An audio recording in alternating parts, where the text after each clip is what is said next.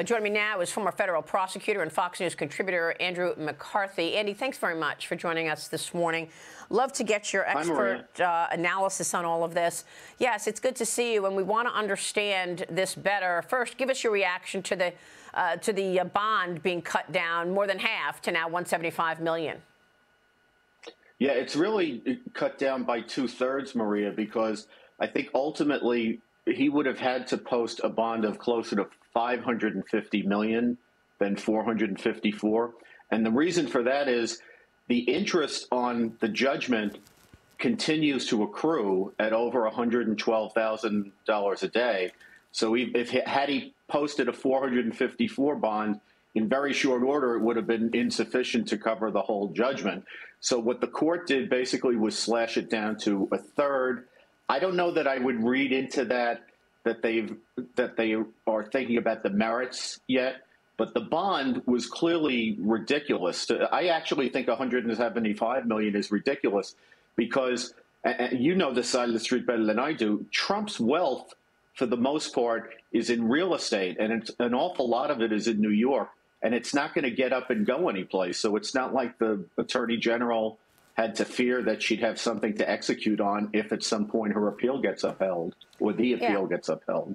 I spoke with Eric Trump on Sunday, and he told me that they tried to get $500 million bond, and all the insurance companies turned him down.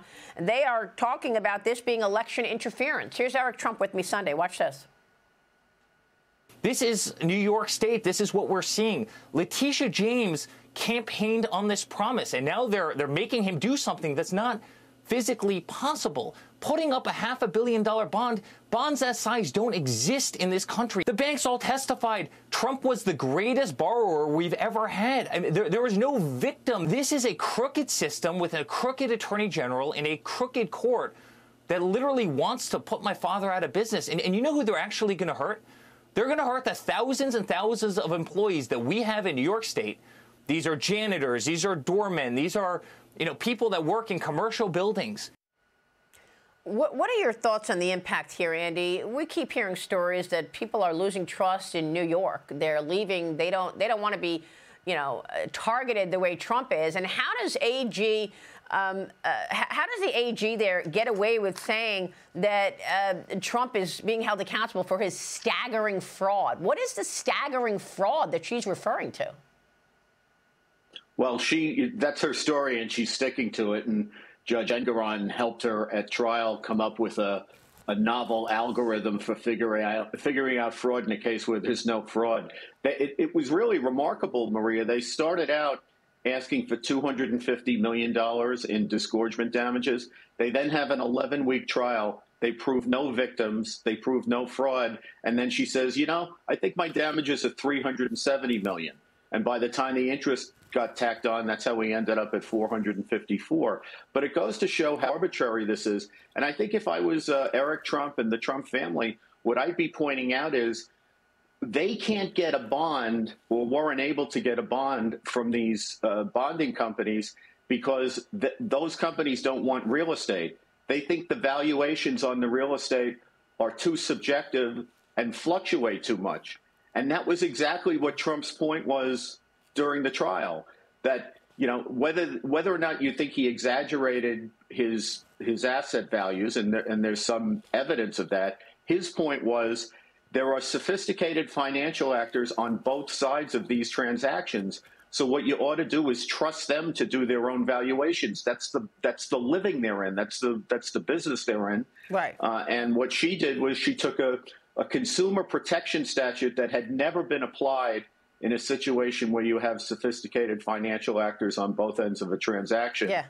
And she got the judge to apply it here. Unbelievable. Yeah, never been applied, unprecedented, all of these words being used when it comes to Trump, right? It's just a different story. Kathy Hochul in New York says, oh, no, we won't do this to you. No, this is just about Trump. I mean, it's just extraordinary.